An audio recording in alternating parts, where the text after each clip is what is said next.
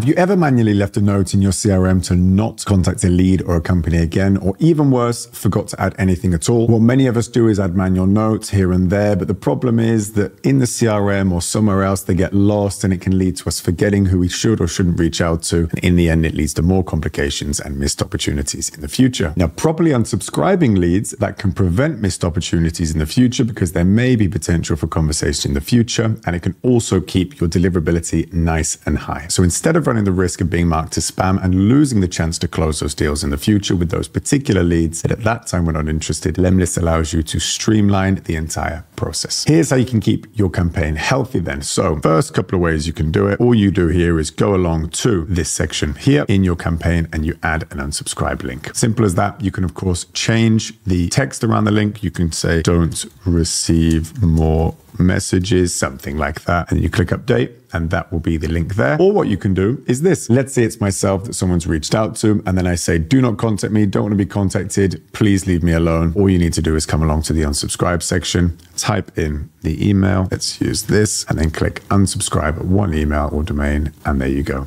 it's done. So here, it's been manually unsubscribed and it will not contact that person again. And it means that if you are doing things at scale, you are doing prospection at scale, you've got bulk, you've got hundreds, thousands of leads over a long period of time, there's no way you can remember what's happening. It means that you can add a lead, and if a lead arrives that's already been unsubscribed, let's say me, for example, in 10 months time, it will mean that that lead will not be prospected again. So you will not keep annoying them. And it means that if you were to, for example, call me after a year and a half, 2 years, who knows, it will mean that I haven't been annoyed with emails in the meantime, and it means that there is more chance you will actually be able to convert that lead instead of having them completely burned, marking you as spam, ruining any chance. Nice and simple. And of course, you want to create your own campaign to give it a try, click the link in the description below.